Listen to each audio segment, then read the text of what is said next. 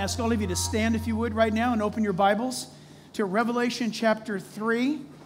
Revelation 3, and we're going to read again. I think we read this some months ago, but we're going to read it again.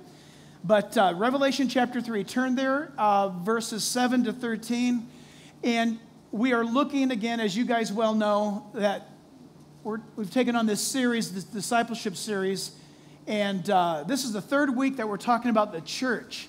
We've been talking about many topics, but this is the third week in talking about this topic of the church. Are you ready? Oh, by the way, we're reading the New King James Version. I have to remind you that first service didn't go very well. If you don't have the New King James, don't read along. You can hum, you can whatever, but don't read some other version. It sounds confusing. Revelation 3:17. And to the angel of the church at Philadelphia write, these things says he who is holy, he who is true, he who has the key of David, he who opens and no one shuts, and shuts and no one opens.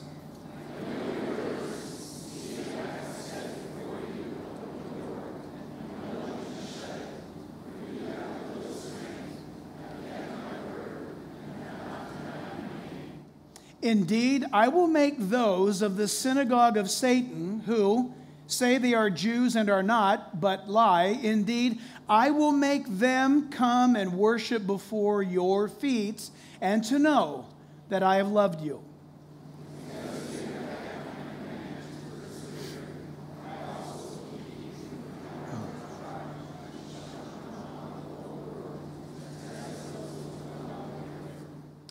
Awesome. Verse 11, behold, I am coming quickly. Hold fast to what you have, that no one may take your crown.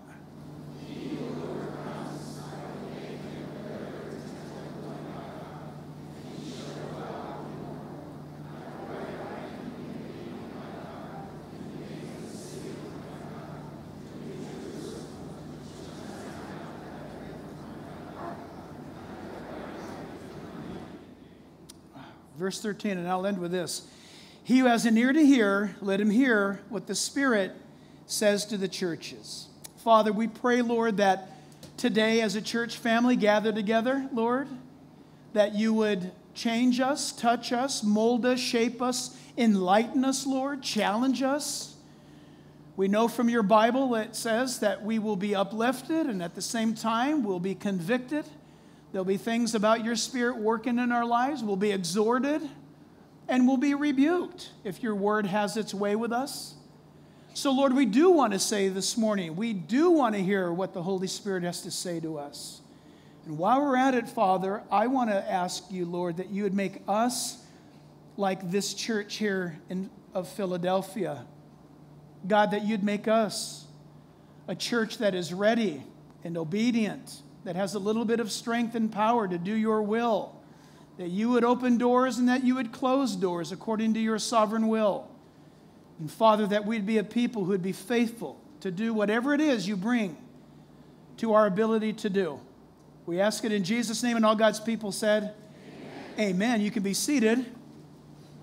And as we are looking at this gathering together regarding the church, we've been studying, as I said, these last 3 weeks. And in these last few weeks together, we've looked at what is the church. And in talking about that, we've had 4 things that we now have under our belt regarding a church. And it's good stuff to know. If you attend a church, maybe you're searching for a church, praying about a church. I met a wonderful couple, by the way, last Wednesday night. They live in Seattle. They drove down to San Diego for vacation, and they drove up Wednesday night for the service, and then they drove back to San Diego after the service. So what was your excuse for not being here? No, I'm kidding. Anyway, but the reason why is because they tune in. They listen. They watch the services up in Seattle. And they said, we're part of this church. And that's a pretty amazing thing. But whatever church you attend, know this, that as we've been looking at the things that make a New Testament church happen, we graduate today to a new question. But last time we answered the first question, which was, what is the church? And we saw that it is a community that is Christ-centered. You can get together for any reason, and it doesn't make it a church. You can have a cross on the top of your building. Doesn't make it a church. Is it a Christ-centered community of believers where Jesus is the topic of conversation, where the Word of God is the guideline to live in life, and that the Holy Spirit in that community of believers is the very propellant, the accelerant that makes that church a community? And then we saw that it's a family, that the church of God, the Bible tells us, God tells us, He being our Father, that we are in the family of God. And it's a Christ-centered family, that by the Holy Spirit, we who are Christ belong to this family whereby we cry out to God, Abba, Father. And the Bible also taught us last time that being a family, the Scripture says that His Spirit, that His Holy Spirit, bears witness with our spirit that we are, in fact, children of God. And that's a very comforting promise, that God's Holy Spirit will speak to you and walk with you and lead you and guide you day by day in your Christian existence. That's how we know we're believers, because He's always speaking to us and leading us. And we saw that that reality leads to a Christ-centered manifestation of faith, that a church is not something that just happens for an hour or two on a Sunday, but it's something where the church comes and gets refilled on a Sunday or a Wednesday or whenever, and then goes back out and lives out their faith as a church community, as a church family in faith. It's very exciting when a church is being operated in that area of faith, because as the Bible says in Romans 10:17, faith comes by hearing. Listen, it's so simple, comforting, but we often miss this. Faith comes by hearing the Word of God. So whenever you listen to teaching, read the Bible on your own, gather together for a service, now you won't feel anything physically, but spiritually you are growing, your faith is expanding when that happens. And I have a way of viewing death personally. I think that when a Christian dies, the reason why it's time for them to die is that the inside of them outgrows the outside of them. That when a Christian is growing, there comes a point in time where it's time to weigh anchor and go to heaven. And I like that view. If you have some other view that disagrees with mine, don't tell me, because I like living in my little bubble. I like that. That the day that I die is the day that my spirit has grown enough to outgrow the use of my body. And I graduate. I think a Christian, when a Christian dies, a Christian graduates into the presence of God. And all of that growth comes by faith. That's why we as believers, we want to be in the Word of God more and more all the time, because our faith increases. And how do we know that when our faith increases that that's what's really happening? Well, one of the things is that we'll begin to venture out and live a more, and I mean this in a good way, a more reckless life for God. We won't be so careful. We will do what Jesus talked about, and that is we will give up our lives that we might present our lives to Him. And only in doing that do we really experience what I would say is a dynamic or radical Christian life. And this is where we ended last time. It's hard for us to handle, but the Bible teaches us, those of us who are believers, that we are in fact Christ-centered gathering of people called saints by God. God has called us. I'm so glad that God's the one who calls us saints, right? Because that's His theology. But for all of us who follow Christ, He has declared us to be saints. And the beauty of that, we've been washed in the blood of the Lamb of God, our sacrifice Christ, our sacrifice Jesus. For us, we've been cleansed, we've been washed, we are now renewed and made brand new with Him, and we now walk in newness of life. So here we go. We now ask this question: why the church? If God in His desire is to get the gospel out to the ends of the earth, that the preaching of the gospel is so vitally important, and it should be the very foundational act of the church to get the good news. So watch. Jesus buys, allow me to put it this way, He buys the gospel Himself on the cross with His own blood. To empower it, He's resurrected from the dead on Sunday morning, 2,000 years ago. That message is so transforming and so powerful. It's the greatest message that's ever been told, that ever will be told. That it has the absolute power to transform a person's life, the way they think, who they are. then why would God leave that duty to the church? I'm kind of surprised by that. Why would God take the greatest news ever and give it to the church to do? I have that question to ask him. I would have given that job to angels.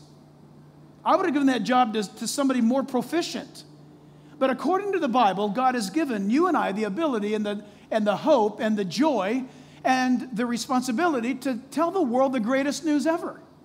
And I find that incredibly remarkable. And it starts this way. Jesus said, for example, in Matthew chapter 4, verse 19, the Bible says, then he said to them, that is the disciples, those that he was gathering, he said, come, follow me, and I will make you fishers of men. The ministry of Jesus and the creation of the church starts with him calling out, we know from our Bibles, 12 people, 12 men, and it all started by him saying, come and follow me. And those men got up and they followed Christ at whatever they were doing. Some were fishermen, some were tax collectors, some others involved in other things, Judas involved in other things, yet God called him. That's amazing, right? Jesus, the pastor of a church of only 12 people, and one of them was a devil. That's amazing. But he called them to come and follow me. And then all that time of establishing the church, right before Jesus leaves and goes back to heaven, in Matthew 28, Jesus says, all authority has been given to me in heaven and on earth. And this is his word to those 12. Go, therefore, and make disciples of all nations, baptizing them in the name of the Father and of the Son and of the Holy Spirit, teaching them to observe all things that I have commanded you. And lo, or behold, I am with you always, even to the end of the age. That's the amazing bookends of the birth of the church. He calls a few. He trains them. He equips them. And then he commissions them to the end of the earth.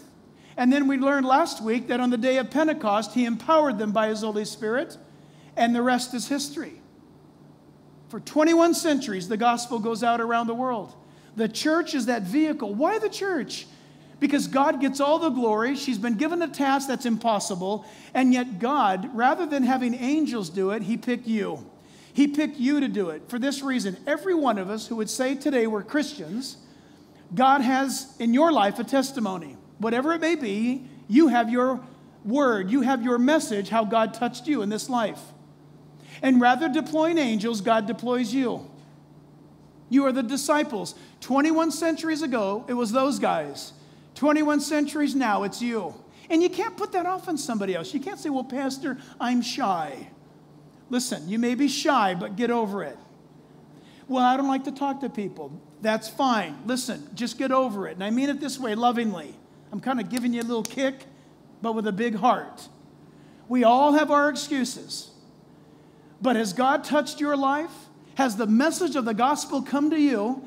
And has it transformed your life and you're a member, you're in the body of Christ? Then Jesus says to you today, go therefore into all the world. You say, well, how am I going to go into all the world? Well, that's the amazing thing about the age in which you and I live in right now. You not only have the opportunity to go to your neighbor next door, but you and I together have the opportunity to go to the ends of the earth. I mean that literally. This last week, I had the opportunity to talk to Dr. Ed Heinzen, a man I love there at Liberty University. And Dr. Ed had made mention over the fact that our radio program, Real Radio, is heard on stations all across America. They hear it there in Lynchburg, Virginia. And he said, you know, millions of people listen to Christian radio across the nation every day. And then I thought about Sirius XM Radio, where those fine people there asked us to join their station some 2 years ago. And Sirius XM Radio has a paid membership subscription nationwide of 26 million people are subscribed every day to that station. And the opportunity. And he said, Heinzen said, Jack, today, with just one sermon aired on the radio across America, you can reach more people in one day than the Apostle Paul did in his lifetime. And I had to think about that for a moment because my first thought was, that's impossible. And then I thought, wait a minute. That's exactly how the gospel works. Paul traveled by boat, traveled by donkey, traveled on foot. It took him a lifetime to get from Jerusalem all the way over to areas of Europe. And sometimes speaking to 100, sometimes 1,000, sometimes 10. But in one moment of time, with radio going around the world and satellite beaming the gospel, and that's something that all of us are involved in. A moment ago, you saw how many people you're reaching in Africa with the gospel, in a Muslim nation. How does that happen? Because the gospel has transformed your life. And you and I being members of this work of God, this church that He's put together, what is it? It's none other than an amazing thing. Mark it down if you would, that the church is God's ministry of grace to this world. If grace is going to get out beyond these walls, it's going to happen every moment that you're deployed out of this place. You're going to carry the grace of God. Now look, according to the Bible tells us, and listen carefully, that when Jesus came preaching the kingdom of God, and He had His disciples, and He instructed them, He told them, listen, He told them, go now, not to the Gentiles. Don't go to them. What did He say to do? He said, first go to the lost sheep of the house of Israel. Go to my people, Israel. I've come to them first, and you go and spread the good news. And as they went preaching, the Bible tells us that people came to believe in Christ. But there's a very key thing that we know about Israel as a nation. As a nation and its national leaders, they rejected Christ. The Bible tells us they rejected Christ because the religious order, the Pharisees and the scribes, in their arrogance and in their envy, rejected Jesus. The Old Testament prophets said that they would do that. They would reject Him. And Paul the Apostle comes along, and Peter comes along in the book of Acts, and they're preaching to the house of Israel, and Israel says, we don't want to hear this. And there's a great statement that you and I are all thankful for. The disciples said, you then, judging yourselves unworthy of eternal life, we now turn and preach to the Gentiles. And in that moment, the gospel was borne out to the ends of the earth. And you and I are here today as predominantly Gentiles believing in the gospel. And God uses the church. Why the church? Because when you get saved and you share with somebody else, listen, when you get saved and you share with somebody else what Christ has done for you, there's a power to that. Maybe you've come out of prostitution. I told you a couple weeks ago, I met someone who has come out of prostitution, heard about this church, came and visited, heard the gospel, gave her life to Christ, and now is involved in ministry. How does that happen? Because someone was able to relate to her and speak to her and give her hope. On and on it goes, connecting, touching. It may be a corporate office environment, and someone shares, this or that about God, and something happens. And God begins to work. It would never work with an angel. It would never work with somebody else. It works with you. God has touched your life. The fact of the message is that you are a modern-day disciple, and I'd like to consider you a modern-day apostle in the sense that you go out and speak to people, but it's all about a ministry of grace. Now listen to what this means. God's grace has changed your life. God's grace has changed my life. Very, very beautifully, God has changed our lives. And I think about this, and I wrote it down, that by God's grace, by His power, God has changed. In this church, we've watched Him change people's lives in Russia, in Germany, in China, in other parts of the world. We've watched God change people's lives in California. It's possible, right here in California, even in Hollywood. You can reach out with the gospel. And here's the amazing thing about the ministry of God's grace out of your life. See, because the human temptation in religiosity is to be a Christian and to beat somebody up with thou shalt not, thou shalt not. And I understand that regarding the law, there's a place for that, but you're to never beat anybody up with it. Are you hearing me? Listen, this is very important. Let's not miss this. When you and I talk to other people about the grace of God, we need to realize that the church in America has not done, in my opinion, not a very good PR campaign for God's grace. Many people today think like this in church. Well, you know, I'm a doper, I'm a drunk, I sleep with my boyfriend, but God's grace is awesome. What do you mean? I think if I'm hearing you right, you're saying, I can keep sleeping with my boyfriend, I can keep doing drugs, I can keep being a drunk, and I'll get to heaven by default because of God's grace. And if you think that's true, you have lied to yourself, you have violated all that the Bible says. In fact, you are what is called an antinomian.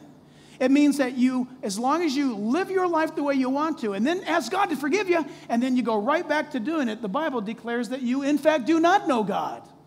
You may be very religious in your activity, but it is a Christless, crossless, powerless religion that you've created. That's not the grace of God. People will say, oh, you Christians, your grace of God is cheap. It's not cheap. It's the most expensive thing in the universe. It costs God everything. It cost him the price of his son at the cross. But it's this grace that transforms us. God's grace, if you've ever wondered, has God's grace taken hold of my life? Is that your question? Well, here's the answer. God's grace gives you the power to get up and out of those things that you know offend Christ. God's grace gets you the power to break away from those things. This is very important. Well, I just think a little bit of pornography is okay. A little bit keeps our marriage spicy. That's idolatry. And it's prevalent today. You're in bondage. God's grace wants to set you free from that. Well, you know what? I don't tithe, but I always tell God that if I win there in Vegas or scratch the numbers there at the lotto thing, that if I ever win, God and I've got a deal, and I'll give him some money if I win. Idolatry. You can't do that. You're deceiving yourself. God's grace is not weak so that his people stumble through life. God's grace is powerful so that it delivers us from the bondage of life. And God turns around and he uses you and I to tell other people that you don't have to be like this. So listen, last service, a man came up to me. He was terrified. It was actually awesome. Very distinguished, handsome man. You could tell he was well established. He came up and he said hello to me, and then his bottom lip began shaking.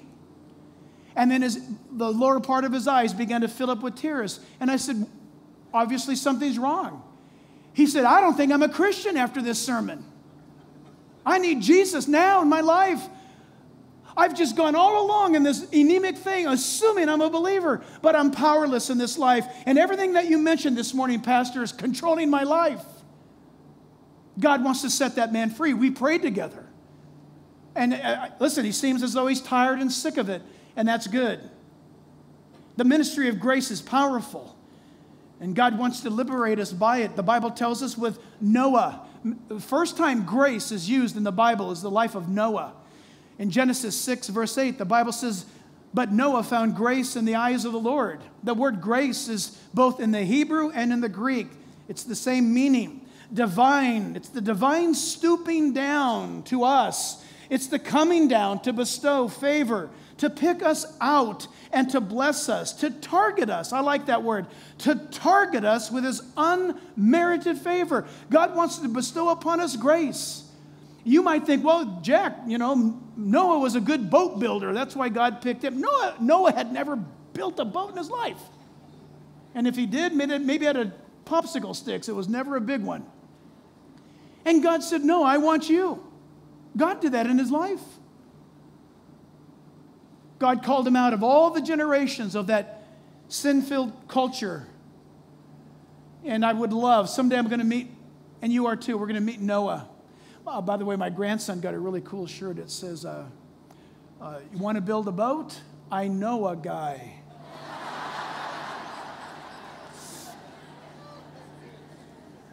It's very cute, I love being around people who know something about the grace of God, that it costs God everything, but it's precious to us every day. And I wrote down two statements that I've noticed in life. The most loving people I know are those who have been greatly loved. I'll explain it in a moment. The most loving people I know are those who have been greatly loved. Secondly, the most forgiving people I know are those who have been greatly forgiven. And I want you to think about that for a moment. There are people who are self-righteous, very impressed with themselves. They're good, they're okay, they're fine. You're not going to get much grace from them. You might get a lot of information from them. They might tell you how to live your life. But they can't give you the grace that actually helps you to get up and get going. There's no encouragement with them. But you meet or find somebody who knows about the grace of God, and when they talk to you, it gives you encouragement. It'll boost you up because they know what cost God everything in the life of His Son, afforded to them this grace. And that transformative power they can turn and tell you, looking you right in the eyes with conviction and say, I know what it's like to be where you're at, and I got good news for you, buddy. God is about to pick you up and lead you out of that pit. Let's go. They know. And then love. If you've been greatly loved, if you understand that God's grace lavished upon you and God loving on you, bringing you into the family and giving you the ministry to exercise His grace, love, what does the Bible say? Covers a multitude of sins. You'll love other people. God is giving you the ministry of His grace. It's an awesome thing to keep in mind. But listen, when we talk about God's grace, we'll wrap this part up by saying this. We need to be careful in our modern age to stop using grace almost as a conversational piece. And I mean it like this. We can wrongly represent grace by saying to somebody, hi, I'd like to talk to you about Jesus. Is that okay? Yeah, that's fine. Jesus died on the cross. Okay? And He rose again from the dead. Okay. Would you like to accept Christ? Sure. Did you know that you just completely, possibly ruined that person forever? You just gave them an inoculation against the true gospel if they were to ever hear it. What I just gave you was not the true gospel. Yes, it is true. Jesus died on the cross. Yes, it's true. He rose again from the dead. Why? Why did He die on the cross? Why was He resurrected from the dead? You say, well, John 3:16. Now, I don't know how many of you in here are old enough or as old as I am, but I remember growing up, back in those days, when you'd watch an NFL football game, you'd get one verse every game. In fact, you'd get that verse every time somebody made a touchdown. You know what I'm talking about? Every time some team made a touchdown or kicked a field goal, right? I don't know how they did it, but somewhere in every stadium all across America, every Sunday, there would be some guy with a John 3:16 sign between the field goal uprights when the guy would kick the ball. Is anyone old enough to remember that? Raise your hand. Several of us, a few of us. It's good to know we have a church of either liars or a lot of young people. But you got John 3:16, and then, after all those decades of that, somebody complained, and you can't take a John 3:16 sign now into an NFL game. Who cares anyway, right? About the NFL. If they can't stand when the national anthem is, they're not going to get it. Forget them. Forget them. Just go to a college game instead. But anyway, I'm moving on. That's not the topic. John 3:16. John 3:16. Listen, have you forgotten? And we need to be reminded as a church that all nestled around John 3:16 are other verses. Now I'm going to give some of them to you right now. John 3:16 is wonderful, and the grace of God is wonderful. But listen, you can't lead somebody to Christ who doesn't see their great need for Christ. They've got to see the need before they could ever get saved. They've got to know they're lost, and they need the ministry of God's grace before they can ever be rescued. And I'm afraid we are inoculating people against the truth. John 3:14 says, as Moses was lifted up like the serpent in the wilderness, even so the Son of Man must be lifted up. Number one, Jesus is saying, I'm going to go to the cross, and I'm going to be crucified. Verse 15. That whosoever believes in Him should not perish, but have eternal life. In other words, if you don't trust Christ, you're going to perish. Verse 16, for God so loved the world that He gave His only glorified or begotten Son, that whoever believes in Him should not perish, but have everlasting life. Verse 17, for God did not send His Son into the world to condemn the world, but that the world through Him might be saved. So that means we need saving. He who believes in Him is not condemned, but he who does not believe, does not trust, does not rely upon, does not have faith in Him is condemned already, because he has not believed in the name of the only begotten Son of God. And this is the condemnation, that the light has come into the world, but men love darkness, listen, rather than light, because their deeds are evil. For everyone who practices evil hates the light and does not want to come to the light, lest his deeds should be exposed. That's the gospel. The Bible says there's a light and there's a darkness. And there's a world in the darkness that's perishing. Listen, friends and family members, you and I know, co-workers, they're going to hell. They're going to hell and they're lost. They don't want anything to do with you. You're Jesus, the gospel, they're blind. They're bound by sin. The Bible says that they're blinded by the god of this world. Satan has blinded them with all of their passions and all of their desires, just like you and I once were blinded like that.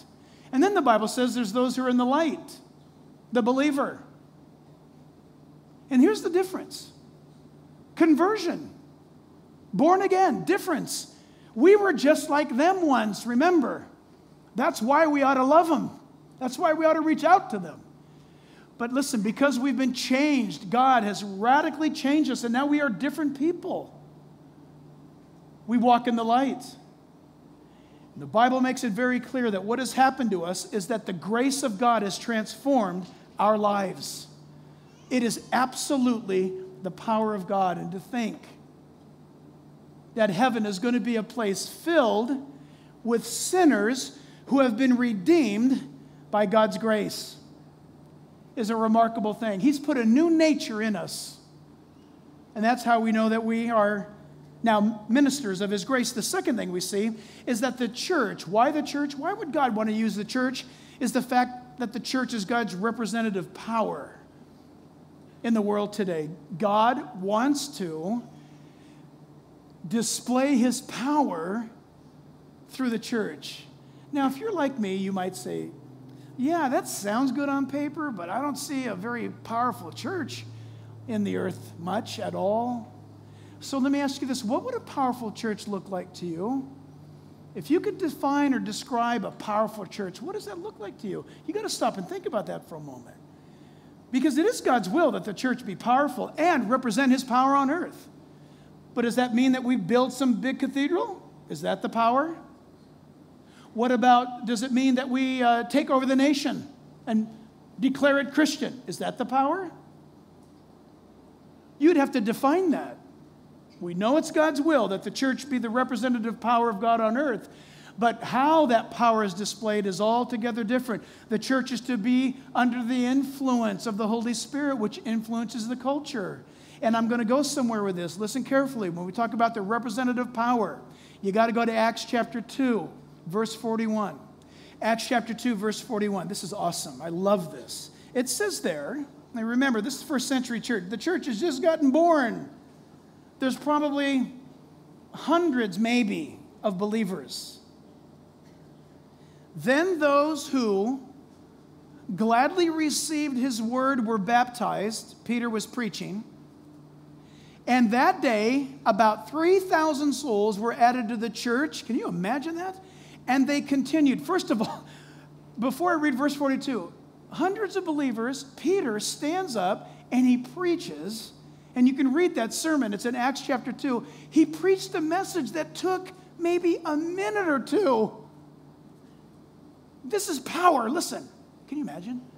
Can you imagine holding a crusade? Can you imagine Greg Laurie or Billy Graham holding a crusade? 50,000 people show up. Greg Laurie or Billy Graham speaks for 2 minutes, and thousands of people come forward. That's the power of God. Peter speaks, and look what happens with verse 42. It says, and they continued steadfast. Look, number one, they continued steadfast in the apostles' doctrine. Number two, they fellowshiped. Number three, they broke bread together. Number four, they prayed. And verse 43 is the result. Then fear came upon every soul, and many wonders and signs were done. What happened? Listen, Peter delivered the word of God. The Holy Spirit was present to a crowd of unbelievers, and in one day, a church of 100.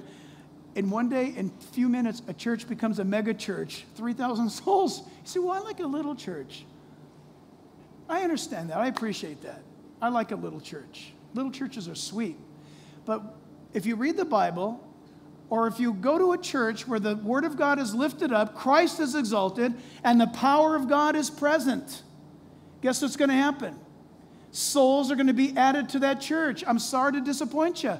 Here's the deal. Say, this church is too big for me. I'm leaving. Okay, well, where are you going to go? We're going to go to a church that teaches the Word of God. The Holy Spirit is empowered. Christ is exalted.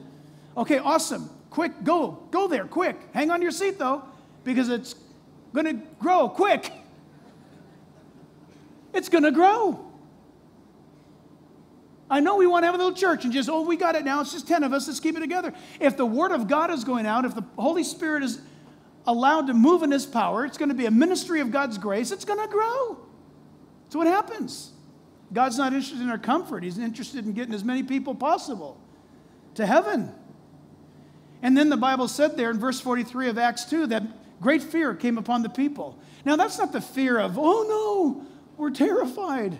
When I was a little guy, I would get words confused. I still do as an old guy.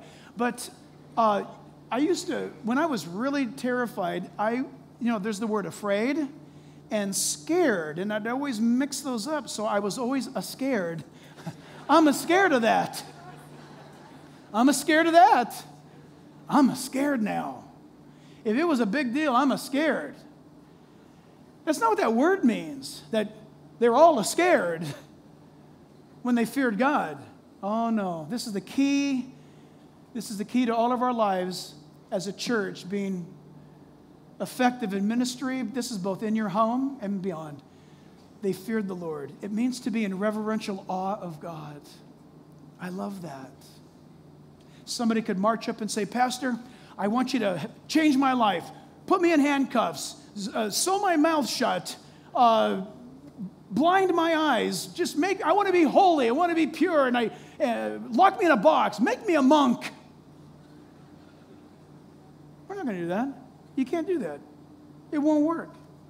You know what works? To be in reverential awe of God. To fear the Lord, the Bible says, is to depart from evil. The reason why the first century church exploded is because the people saw the power of God moving. It was awesome, beautiful. And what was the crowning effect of the power of God moving? Oh, it's the goosebumps I felt. It was the goosebumps. Oh, and then they sang that song and I felt so good inside. And it was none of that junk. The power of God moving were transformed lives. And people went all around town saying, come here, you need to bring your life over here. God's going to change your life. Everybody wants a life change. And God changes your life. God's the one that does it. And so that power, that transforming power in people's lives is attractive. It's beautiful. And it's a ministry of God's grace. And it's the ministry of God's grace, and it's the awesome and glorious power, the fact that God in His grace and in His power transforms our lives, and people see the difference. Listen to this. This is great, in my opinion, examples of God's power. We want to talk about the reality of God's power. How do I know the reality of God's power in my life as a believer? Now, we're just all common, normal, we would say, believers, if there's such a thing. But here we are, children of God, going to heaven. Until then, God's got a job for us. What is the reality of that power in our lives? Well, the Bible tells us, Micah, great verse, I love this verse. Micah tells us in Micah chapter 3, verses 7 and 8, he speaks about the calamity of the false prophets and the false believers and all. But in verse 8, he says, I'm full of power by the Spirit of the Lord. Did you know that God wants to give each and every one of us His power to live? Why the church? Because the church is the greatest living example on earth of God having taken someone out of the world and empowering them by His Spirit. And now we go out into that world, as we've been talking about these last few weeks, and people know that there's a difference in our lives. It's an amazing thing. But God wants to do that, and God does that in our lives. The second thing is that the reality leads to the result. If God's at work in your life, if you pray today, Lord, like Micah, I want the power of God in my life. By the way, you should do that all the time. The next thing is, what about the result? What's going to be the result of God's power in my life? And I love what my pastor, Chuck Smith, who's now in heaven, used to say, now listen to this. This is a great word of wisdom. When you talk about power and results, Chuck Smith said, God is not interested in how high you can jump in a church service. He's interested in how straight you walk after you land. And that's a good word. How can you and I, who are prone to sin, prone to doing the wrong thing, walk right? And the Bible tells us in Philippians chapter 4, verse 4, the result of this power. Rejoice in the Lord always, and again I say rejoice. Do you rejoice always? Do you? I don't. I wish I could tell you I do. Your pastor is always rejoicing. I don't. But I know this, that when the power of God has got a hold of me and the reality of that, there's certainly victory. There's certainly a time of great rejoicing. That verse goes on. That portion of Scripture, Philippians 4, verse 5, says, let your gentleness be made known to all men. The Lord is at hand. Verse 6, be anxious for nothing. Be anxious for nothing. Do you ever get anxious for anything? No, you don't? I do. We all get anxious. People get anxious all the time. It's one of the things that invade our human psyche. We have a tendency to worry about things, to fret, to be anxious, to be undone by these things. Listen, the power of God at work in our life because of God's Word, the Spirit, we invite Him in. We're the church. God, we're just mere humans, but you have redeemed us. You have saved us. Oh, God, give me your power. And oh, by the way, Lord, I'm anxious. I'm worried about this thing. I'm concerned about it. It is absolutely a divine act of God that we be not anxious. It's impossible for us, but God will do that. And we'll take that anxiety and place it right with Him. And listen, friends, that is often. Sometimes it's not easy. We got to get on our knees, or we've got to get on our bellies and lay out before Him. We've got to cry out to God. We've got to keep doing it over and over again. But listen, if you're worried, if you're anxious about something, it's because you haven't given it to God. And you say, oh, I gave it to God. If you're still worried about it, you need to keep giving it to God. Anxiety. Listen, we're Christians. God is our Father. Yeah, but I got cancer. God knows that. He knows exactly what He's doing with your life. Well, how come this? How come that? I don't know, but God's at work. Here's the question, do you belong to Him? If you belong to Him, no matter what's going on in your life, God is in control of that thing. And you rest in Him. If somebody says this is the deal, this is the issue, this is the thing, makes no sense to you, does it? How can this be? God's in control. I don't understand it. I'm to rest in this. God will take the worst things that you can possibly imagine and turn them around. In my mind, I can't share with you in my mind what just came into my mind about the worst things that can happen. But I'll just simply tell you this. I wrote about it. It's in a book, but I can't say it out loud publicly. You can read it. In fact, when we were putting in the book, the publisher said, I don't think we want to put this in the book. I said, that's got to go in the book. I would just say this. One of the worst things that could ever happen happened to me. And now, as a Christian, I look back and I thank God that it happened. How can that go on in your life? How can that go on in my life? Because what He does, He takes those things that you and I would say it is the worst thing that could possibly be. And if you just give Him the time, He will take that insurmountable thing that is causing you anxiety, and He'll lift it so preciously right out of your hand, and He'll take it, and He'll say, Jack, I'm at work in this. Will you let me do it? Because every time I take it out of His hands, it slows down the process. You know that? Every time I grab it back from Him, and I know every time I do, it's when I start worrying about it. I have to give it to Him every day. The Bible goes on in Philippians 4, be anxious for nothing, but in everything by prayer and supplication. That's how you stay away from anxiety.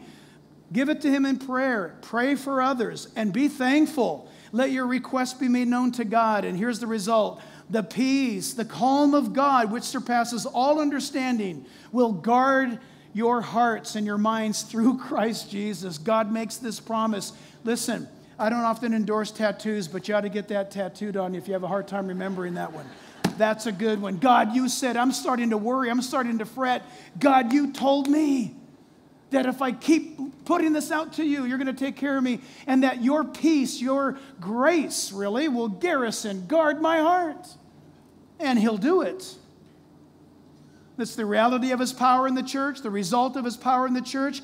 And I like to say that there's the relevance of his power in the church, the relevance. And this is a growing opportunity for us.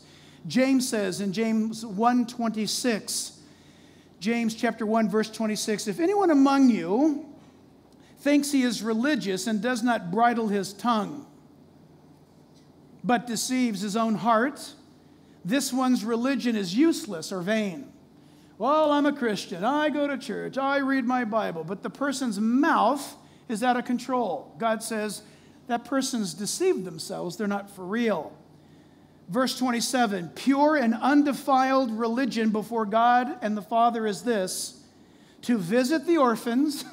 Orphans. We don't hear much about orphans anymore, but I do believe, correct me if I'm wrong, wouldn't orphans today be kids in the foster system? Right? You know, before I keep reading, there's a couple in this church. I'm going to be off. I don't have the number down. If somebody knows, let me know. But Lisa was telling me that over their lifetime, they have taken in over 50 children in their home as foster parents. And they view that as a mission field. They view that as a mission field. Their home is open to a needy child. And I tell you what, I commend anyone who does that, and that's an awesome thing, and God will reward you. Babies, sweet little babies, being protected and taken into a loving Christian home. My heart breaks, though, when I meet young men, young women that are 12, 13, 14 years old that are going from one foster home to another, or they're in the system of the state. It breaks my heart. And just the other day, I was driving home, and I drive home. I got to go home every day right past Boys Republic. Do you know about Boys Republic? Yep. That place had a well, he was a kid at the time, but he came out to be a very famous man and had a horrible life. And later in his latter days, came to Christ. But do you know who grew up there under their care as an orphan? Steve McQueen, right here in Chino Hills. And came to Christ later on in life, but he learned all of his bad boy stuff on the streets, and he was an orphan there just down the street from us.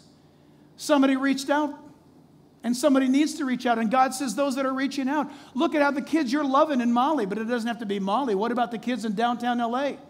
The kids that are orphaned. We team up with other churches, with FJM, Fred Jordan Mission, downtown Los Angeles, reaching out to children. Horrible things. Just because, by the way, a parent is not dead, but has a child, that child could still very much be orphaned because that parent is strung out on dope, strung out on drugs. And in a real way, that kid's orphaned. The relevance of the power of Christ conforming your life to his image and not the world, the power of the relevance. A church that is alive with the Holy Spirit is reaching out. Thirdly, we see this. Why the church? Well, according to God, God made the church to be the guardian of his truth, which always blows my mind. God's church is the guardian of his truth. How so? We repeat his truth. We proclaim his truth. We announce the truth. And we are indebted today to a man 2,000 years ago who I believe asked the ultimate question. I think it's the greatest question that's ever been asked. And that is Pilate, Pontius Pilate. Jesus appeared before Pilate on the eve of his crucifixion. And Pilate said, "Are you king of the Jews?" I'm hearing this. People are saying that you say you're a king. And Jesus said, "You say rightly, for I am a king. For this cause I came into the world, or I was born, and for this cause I came into the world, that I should bear witness of the truth. And everyone who is of the truth hears my voice." And Pilate asked the second question, which is the most important of all. Pilate said to Jesus, "What is truth?" That's an awesome question. That question is out today. What is truth? Go to your college campus. Ask your professor, "What's truth?" Don't listen to their answer. Just ask them the question. They don't know the answer. I don't care where you go. Ask people, "What's truth?" The Bible says, Jesus said He's truth. The Bible says of itself that it is truth. The church doesn't guard God's truth in the sense that it has to be protected, that we are the custodians, the guardians of it, that we run with it. The Bible says that the Word of God is a sword. We pull it out and we go with it. I love it. You think of the Bible like a sword, and it just cuts through the darkness. It cuts through sin and wickedness and injustice and suffering, and it brings hope and healing and rebuke and cleansing. God's Word. As a church, do we love His Word? As a people, do we love His Word? It is so, it's not something that we have to do. I get up this morning, I got to read the Bible. You get up this morning, you put the thing on. You get your Bible, you put it on. Speaking to a man in the courtyard after first service, and he said, "I'm going backwards. I'm not going forward." And I go, "Let's do this." Right in the courtyard, I just did, now I don't recommend you do this at home, but I just did Bible roulette. I just turned somewhere in my Bible, okay? And I said, "Let's do this. But they shall fly down upon the shoulder of the Philistines toward the west. Together they shall plunder the people of the east." Now that's talking about judgment, obviously. I would just say this out of that. I said, you would pray like this: "Oh God in heaven, give me victory.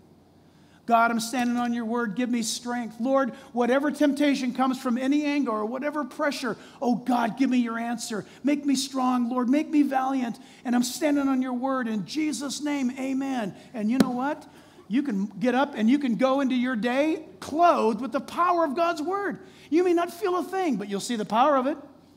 Something will happen in your life that day, and you will see the answer come right in front of you, and you'll be shocked. You'll be blown away.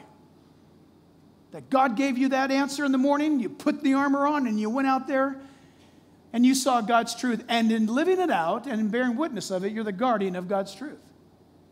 It's quite remarkable. God wants us to use His word. Now, for time's sake, I don't want to belabor this, but in the book of Revelation, chapter 3, Jesus is speaking to the church at Laodicea. When you read the letters to the seven churches, the church at Laodicea is a church you don't want to be. It's not good. In Revelation 3, verse 15, Jesus said, "I know your works, that you're neither cold nor hot. I could wish that you were cold or hot. So then, because you are lukewarm, neither cold nor hot, I will vomit you." Some of you have the King James Version, which is very sweet and polite. It says spew. Doesn't that sound sweet almost? "I will spew you out of my mouth." I don't know about you, but women spew and men vomit. Either way, it's a violent word. Why would Jesus say such a thing? Verse 17, "Because you say, 'I'm rich, I've become wealthy, I have need of nothing, but do you not know that you are wretched, miserable, poor, blind, and naked?'" Can you imagine Jesus saying that to your church, or to your family, or to you personally? This is horrible. Verse 20. "Behold," He said, "I stand at the door and knock. If anyone hears my voice and opens the door, I will come to him." Come into him. I know that's often used wrongly, by the way, as an evangelistic verse. Did you know that? We use it in evangelism. To somebody who's not a Christian, Jesus stands at the door and knocks. That's okay, but that's not true. He's talking to a church of His. Can you imagine Jesus trying to get into a church of His? The church of Laodicea. And He says, "I can't get in. Can somebody unlock the door?" And He says, "You're lukewarm." Laodicea, this is amazing. I have no map, I have no pictures. This just pops into my head now. You gotta watch my hands. This is the illustration. Here it is. Laodicea was in a valley there in Asia Minor, which is Turkey today. Colossae was a community that was at the base of a great mountain range. And in Colossae, ice-cold, melted snow waters would come out of the springs at Colossae, They were famous for ice-cold, wonderful, refreshing water. Everyone came to Colossae to fill up their barrels and their jugs and their skins with cool, refreshing water from those mountains. And Jesus said, I wish you were cold. I can be refreshed by you. If you were like Colossae, I could be refreshed if I visited you. Or across the valley and up on the other side of the range is Hierapolis. And Hierapolis, still to this day, it's a great tourist site. Beautiful, therapeutic pools, hot water, mineral pools of great temperatures where people soak, have their bones refreshed or their bones comforted and soothed. And Jesus said, I wish you were hot. I wish you were hot and I could have comfort, or I wish you were ice cold and I could be refreshed. Those two creeks flowed down into the valley, and where those two creeks met was a place called Laodicea. There was a river upstream that was pure and clean. But when the water flowed out of those hot pools that were good to soak in but terrible to drink, and when it mixed with the ice good cold water in that river, it became tepid or lukewarm and polluted. And Jesus said, I'd rather have you be hot as a believer, bringing therapy everywhere you go, or cool as a believer and you bring refreshment to anyone you go to. But because you're lukewarm, he says, I'm going to puke you out of my mouth.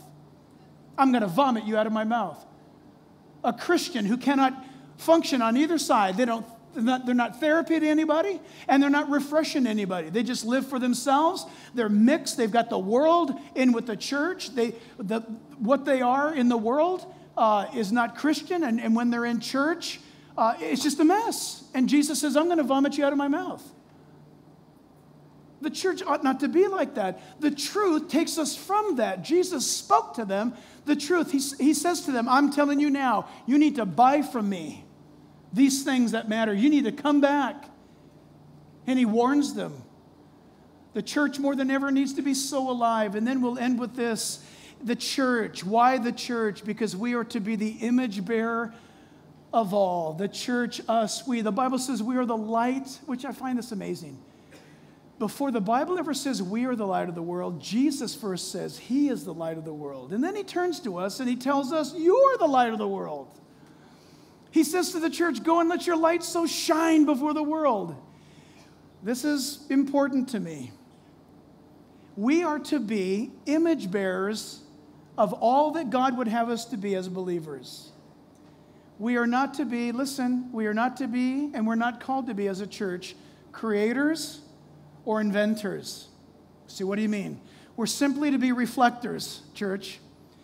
We are not to reinvent church. We are not to create some new way of seeking God. We are to stick to those old paths, those strong paths that are proven of old, the truth of God. And we're to go forth in his power and simply reflecting all that he has given us. And I'm going to give you some verses as to why that's so important. Listen to this. John 16, verse 12. John 16, 12. Jesus said, I still have many things to say to you, but you cannot bear them now. However, when he, the Spirit of truth, has come, he will guide you into all truth, for he will not speak on his own authority.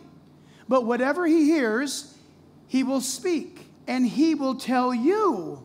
Notice the progression of things to come. He will glorify me, says Jesus, and he will take of what is mine and declare it to you. Church, listen.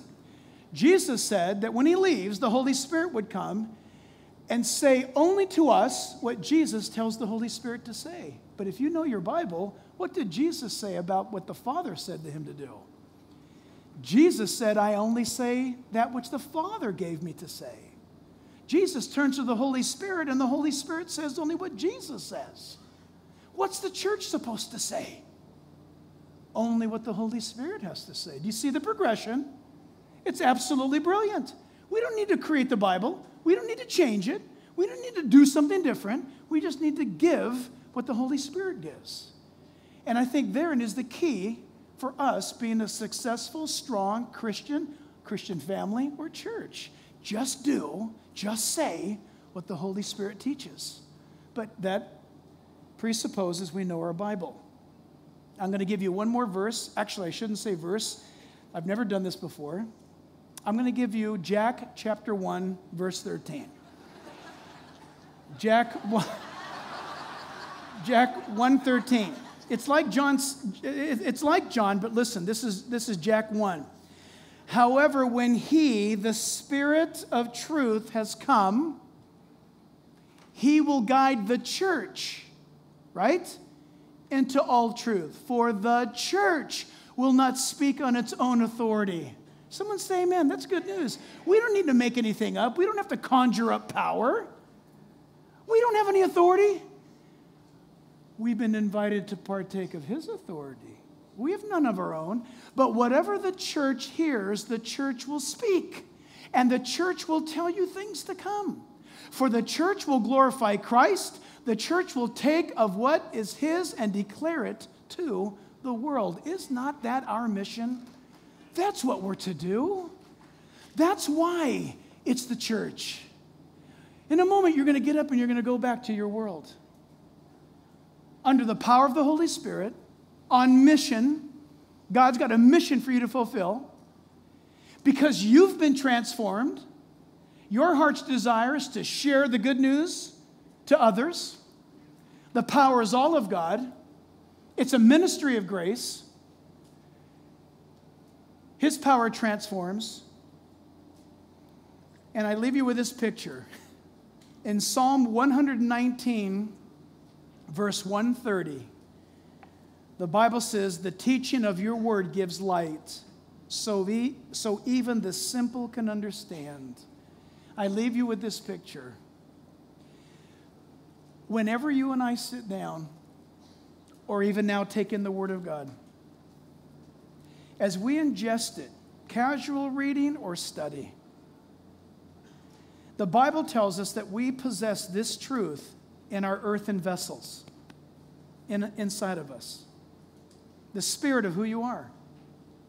When you and I take this word in, and then we get up to go live it out, we are the light bearers of Christ to this world. That the word, that light's going to come out of us. And you may have remembered this before, but it's pictured in Nehemiah. In the book of Nehemiah, the Bible tells us that as they were in battle, God tells Nehemiah, take these torches and put them in these pots and go out before the enemy. And when you are arrayed in battle and the enemy begins to advance and begins to attack, you shout, the sword of the Lord and the sword of Gideon. And as that happens, break the pots. And when the pots were broken, all the light that was inside with those torches came flying out, and it terrified the enemy and put them to running. As Christians, I want you to keep that in mind. Inside of you, if you are a believer in Christ, there's so much light inside of you that wants to get out. You and I need to be broken to our own agenda, broken to our own desires, broken to our own plan. And let God do with you what he wants to do. And he's got some exciting stuff that he wants to do with you. The greatest thing you can do today is say, Lord, just do it. In my life, just do it. I yielded, and I want you to just take me and break me and let me shine for you as a light bearer for Jesus. That's your marching orders for this week. I'd love to hear what happens in your life as you do that wherever you go. Father, we thank you for your awesome, dear, wonderful light and your truth. And Lord, we pray today that, Father, that any man or woman, boy or girl today that doesn't know these things, that today these things are so foreign, that today these things are remote from their thinking, that perhaps they would even say, I don't know this. That right now, friend, wherever you're at, maybe you're evaluating your claim as a Christian. That nobody knows. You might say, few or no one knows I'm a believer. Or, Pastor, if I'm honest, my life is not powerful. I'm a victim of sin seemingly at every turn. I want to know Jesus. I want to have his power. But I'm just existing. Friend, today is the day that you need to meet Jesus once and for all. That today you surrender right where you're at and you say to him, Lord God, transform my life. I don't want to be lukewarm. I don't want to be weak regarding these things. Oh God, give me your salvation. Give me your power. And this grace I heard about today, I don't want to use it as a cloak or as some sort of a Band-Aid. Oh God, may your grace be the very power that causes me to be transformed. Make me new. Is that your prayer today? You tell him right now, friend, right where you're at. But for all of us as believers, oh, I hope Jesus comes back this week.